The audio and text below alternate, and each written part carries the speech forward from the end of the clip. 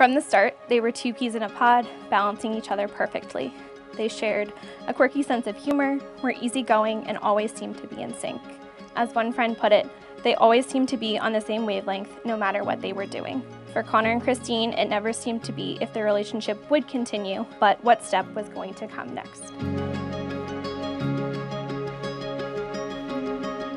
Connor, you are my favorite person in the entire world. One of the first things I noticed when I met you was how infectious and magnetic your personality is.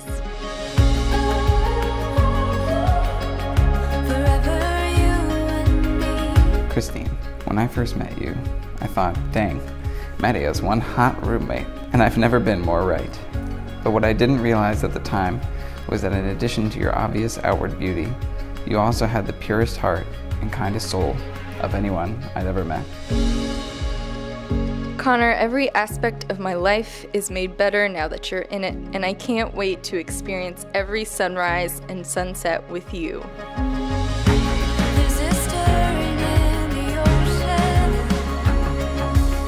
Today I can honestly say I get to marry my best friend, which is something I don't take for granted, since being your friend comes with a lot of perks.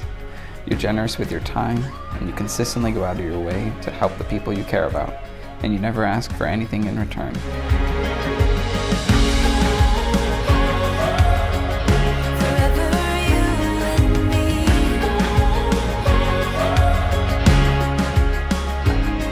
Anyone who knows me well knows that I am bad at making decisions without evaluating every single option.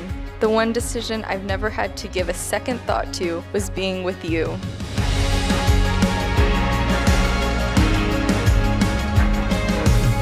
They say life is an adventure, and in these past 5 years I've found that to be true, and I can think of no one better to share it with than you. You are my greatest love and my greatest friend. I love you endlessly.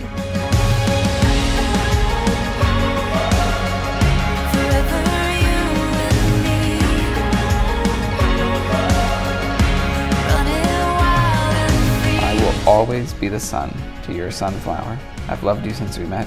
I love you now, and I will continue to love you for all the days to come. I am yours, always. And now, it is my honor to pronounce you married. You may now kiss.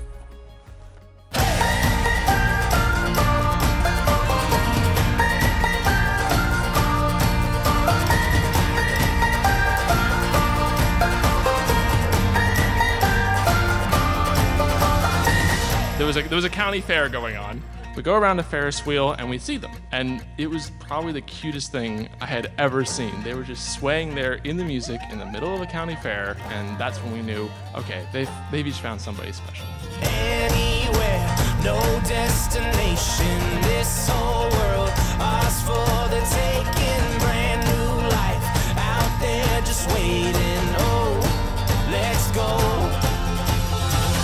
Depressingly, neither of us had been given flowers by previous partners, so it became our litmus test for men.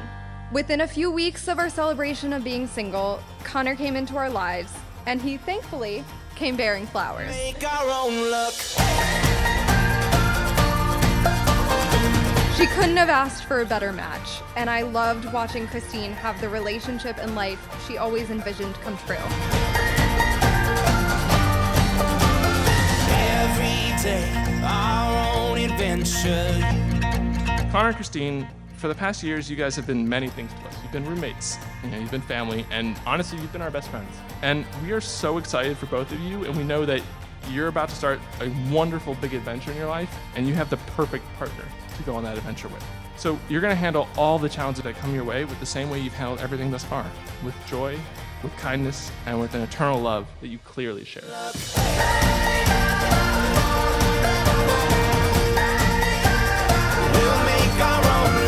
You see, Connor truly is a professor of the humanities, and he had finally met his faculty peer for life. Both he and Christine honor all of those that they serve, which is virtually everyone they care about. We'll make our own luck.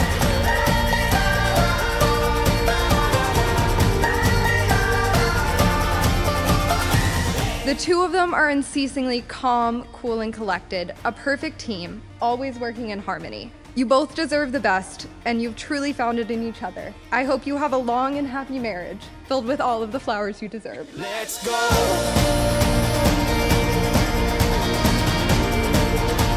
As I said before, Connor and Christine are an open book, and it's a beautiful book, and it's going to have a lot of pages in it, written, wonderful stories.